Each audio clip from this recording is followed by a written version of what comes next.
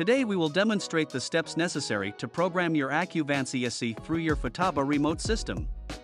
This has proven to be an indispensable tool for many drivers, as it allows on-the-fly adjustments to your power delivery system.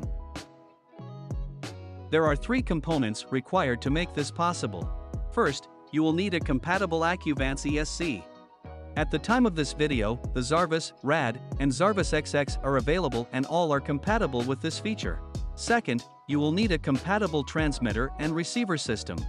The current models at the time of this video are the 4PM, 7PX, 7PXR, and 10PX.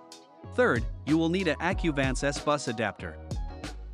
Make sure all your components are updated with the latest firmware, which we will cover in a separate video. Before we start, power up the Acuvance ESC and make sure you are in the port program mode. This is confirmed by the left-hand LED/power button.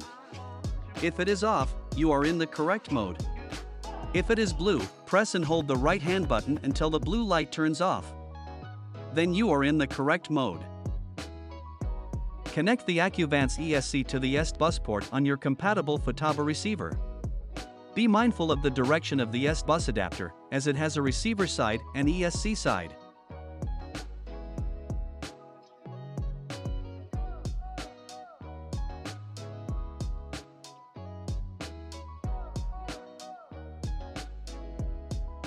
Now you should be ready to program your Acuvance ESC using your Futaba transmitter.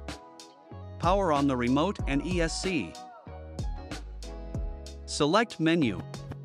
Select Accessory Menu. Select MC ESC link.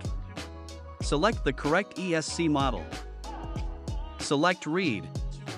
Select Wireless. Select Data List. Now you can select which parameter you would like to adjust. To make changes to your settings, you will first select the setting you wish to change. Use the plus and minus soft buttons to adjust to the setting you wish to use. It is not necessary to save after each change. You can make multiple changes, then save them all at once. After you have completed the changes you wish to make, select the right soft button at the bottom of the screen. This will overwrite the previous settings and your new settings will now be in effect.